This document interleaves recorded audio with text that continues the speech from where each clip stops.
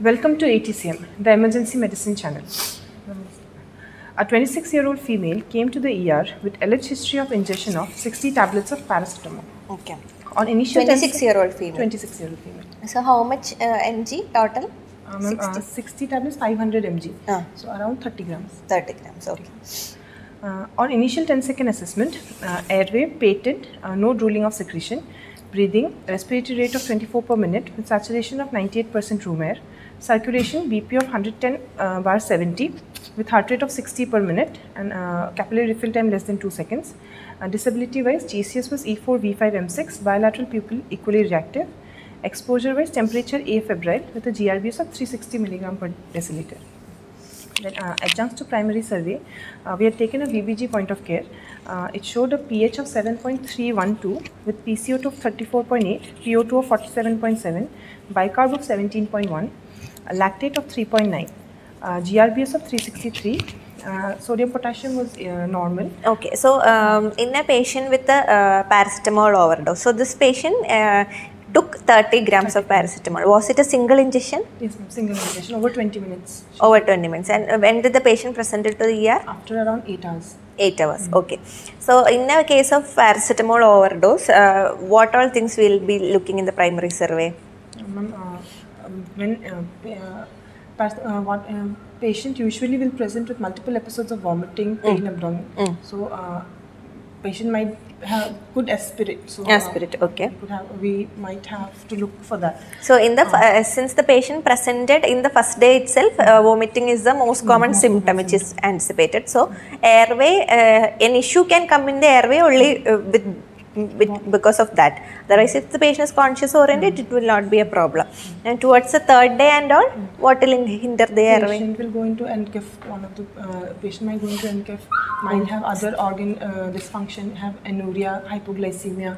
Patient can have right-sided abdominal pain. Okay, so in that case, if the patient's sensorium is getting lost, then a patient is having severe acidosis and all, that can affect the airway and the breathing pattern also. Okay. Then disability? Disability wise, GCS patient had GCS drops will happen in third stage. Okay. Yes, then hypoglycemia also can be there. Lactic acidosis will be there. Okay, okay. So this was the first ABG. Okay. We took. Ma'am, also. What was the ABG findings? Ma'am, it was showing lactic acidosis. Lactate of 3.9 with bicarb of 17.1 and normal anion gap. Ma'am, it was showing lactic acidosis basically. Also, ma'am. Why lactic acidosis for this patient now? Ma'am, actually, patient had multiple episodes of vomiting from outside already, and also patient is a known case of type 1 diabetes who had skipped her medication since last 1 week. So. Ma'am, it could be due to dehydration because of which lactic acidosis could be there. And also, since bicarb was around in the acidotic range, 17.9, we also have to suspect if it could be due to decay, since patient had missed her medication since 1 week. Sugars were 360. Usually dehydration doesn't cause lactic acidosis, only hypoperfusion will cause, maybe because of the retching, vomiting and all. Is the patient on metformin or any other? No, she is on insulin, biphasic insulin aspart. Okay. What is the ABG which is expected in the first stage, like at the first day of presentation? It will be normal only first. The acidosis only, metabolic acidosis could be there. Metabolic acidosis in this third stage, when the after 2 or 3 days. First stage, mostly the patient will be having vomiting. Then what will be the finding in vomiting?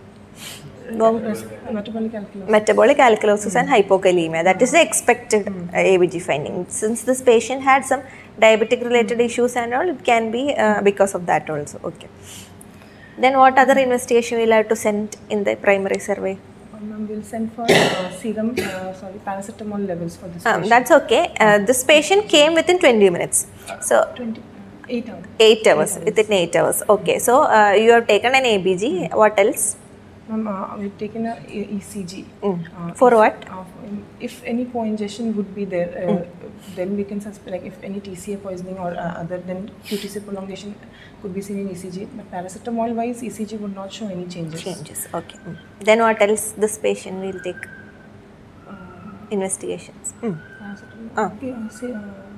Normal routine labs and serum ketones and serum paracetamol levels were sent for this Paracetamol. What all labs will you send? Mainly we'll look for LFT, PTINR, any alanine aspartate transaminase changes, and also for RFT. So the first day we are not expecting any changes, but still we need to get the baseline. So we will have to send for a PTINR, LFT, then a renal function test, because as the patient progresses to the other stages, there can be renal failure. And electrolytes, because patient was vomiting. So electrolytes should be sent, and since patient is in acidosis, we'll have to send for the ketones also. What if the patient came in the first 1 hour? Then we would have to go for initial gastric lavage. Will you send paracetamol level? After 4 hours. After 4 hours, okay. First hour? First hour, ma'am, we will go for gastric lavage, and then we'll also give activated charcoal, so it will reduce the absorption of the paracetamol. How much activated charcoal will you give? 1 gram per kg, but maximum up to 50 grams only can be given. Okay. When all can you give paracetamol, gastric lavage, other than if the patient presents more than 1 hour? And if it is if a patient has consumed a very large amount of drug, or patient has consumed extended release tablets, then we can give even after 1 hour. Or like if taken along with any anticholinergics or any opioids, then there will be delayed absorption. Then also we can give. And if for sampling also we can do. Okay. So this patient, since the patient came after 8 hours, we didn't do the gastric lavage. Okay. And in the first hour, if the patient is coming in the initial 4 hours, we won't be taking a toxicology sample. But this patient came after 8 hours, that's why a toxicology sample was taken. Okay. So coming to sample history, a 26-year-old female, known case of type 1 diabetes, came to the ER with complaints of ingestion of 60 tablets of Panadol Extra, which contains 500 milligram of paracetamol with caffeine of 65 milligram at around 10 a.m. of the same day, amounting to around 30 grams of paracetamol with 3.9 grams of caffeine. She was taken to outside hospital within 1.5 hours of ingestion. At that time, her complaints were abdominal pain with multiple episodes of vomiting. Gastric lavage was done from there, and then she was started on N-acetylcysteine infusion. Outside VBG was also showing metabolic acidosis with the bicarb of 90, and then they referred here for further management. So 30 gram, how much is the expected toxic dose? Toxic dose is usually 4 gram, more than 4 grams in a day, or it is 200. Maximum daily dose is 4 gram in a day. Toxic dose will be more than 10 grams a day, or it can be 200 milligram per kg in 24 hours, or more than 6 grams and 150 milligram per kg in 24 hours for 2 days. For 2 consecutive days. Okay. So this patient took anyway 30 grams, so it is anyway toxic dose. Okay. Then on arrival to the ER, it was almost past 8 hours. So 200 mg per kg is the dose for normal individuals, whereas in other individuals, which all individuals are having a more tendency for paracetamol toxicity? Patients whose glutathione reserves are less, like chronic alcohol consumption, patients who are taking ATTs on antiretroviral drugs, and then patients with Gilbert syndrome, then malnourished individuals and all. Okay. And patients who are taking cytochrome 450 enzymes enhancers. At the time of presentation to the ER, she had no complaints of any pain, abdomen, vomiting or diaphoresis. Only at that time she had nausea. Okay, so what are the stages of paracetamol poisoning? There are 4 stages. Stage 1 is the first day within 24 hours. At that time, patient will usually have only vomiting, anorexia, vomiting, anorexia, and pain abdomen could be there, but LFTs will be normal in the first day. The second stage only change which you can see is metabolic alkalosis and hypokalemia. Then the second day it will be 2 to 3 days. Second stage is for second and third day. That time patients patient will start developing right upper quadrant pain, and there will be tenderness over the right upper quadrant, and LFT derangement will start. Then on the third stage, which is around the 4th day, patient will start developing encephalopathy, hypoglycemia. So LFT derangement, which all LFT? OTPTs will start, and INR will start deranging now. Then on the third stage, patient will start developing encephalopathy. Patient might develop renal failure, pancreatitis, hypoglycemia, lactic acidosis. Patient might altered phosphate levels can start developing, decreased urine output. Hypokalemia. Why alteration in phosphorus level will happen? Either patient can have hypophosphatemia or hyperphosphatemia. When all will you see hyperphosphatemia? If creatinine is increasing. If there is associated renal failure. When will you see hypophosphatemia? Phosphorus is actually a agent which will actually repair the liver. So if simultaneously along with the hepatic damage, if the repair is happening, then you will be seeing hypophosphatemia. So we will have to supplement phosphorus because phosphorus helps in regeneration of the liver. Okay. Stage 4? Stage 4, if the patient survives the stage 3, then patient will go into recovery. That is the stage 4. Otherwise, it may lead to death. So this patient came in stage 1, right? Okay. So what do you think? What's the mechanism of action of paracetamol? Basically, paracetamol is metabolized by sulfonide and glucuronide conjugation. So after that, only a small part of it is getting transferred into N-acetyl parabenzoquinone imine, which is the toxic metabolite. But usual doses, little bit only. What metabolism? Through glucuronide and sulfonide conjugation. Conjugation happens, and if that is not happening, then cytochrome P450 will make it into NEPQI, that is N-acetyl parabenzoquinone. So that is why we are telling that patients who are having enhancing action of cytochrome P450 will be having higher tendency for toxicity. Okay.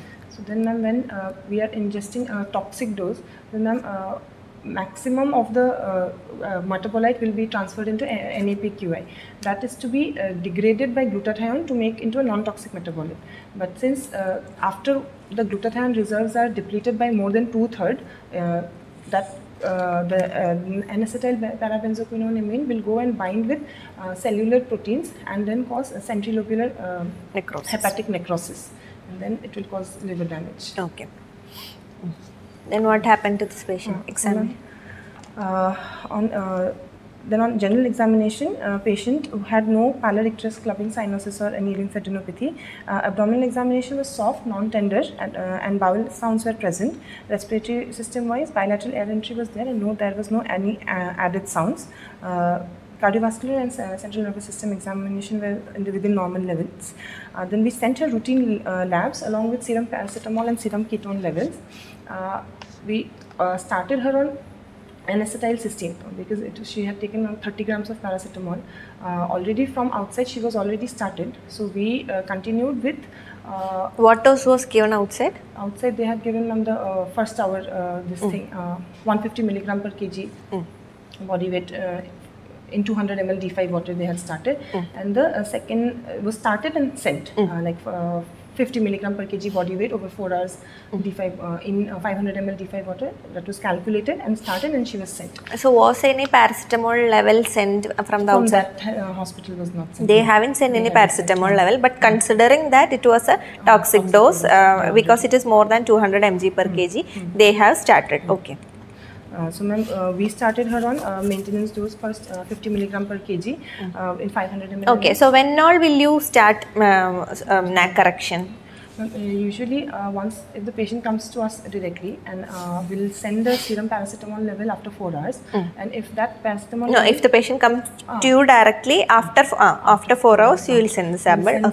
Send the sample, and after getting the report, if we'll plot it in the Rumac-Matthew normogram, and if it comes above the treatment line, then we will start on N-acetylcysteine. So if the patient is coming in the 4th, if you are sending at the 4th hour, above what level will you treat? For 150 microgram per liter. Above what level of paracetamol level will you start? 150 microgram per liter per ml. More than 200, 150 to 200 microgram per ml. Or, okay, that time we will start. Then? And then if ma'am it is an unknown ingestion, still we will send for the levels.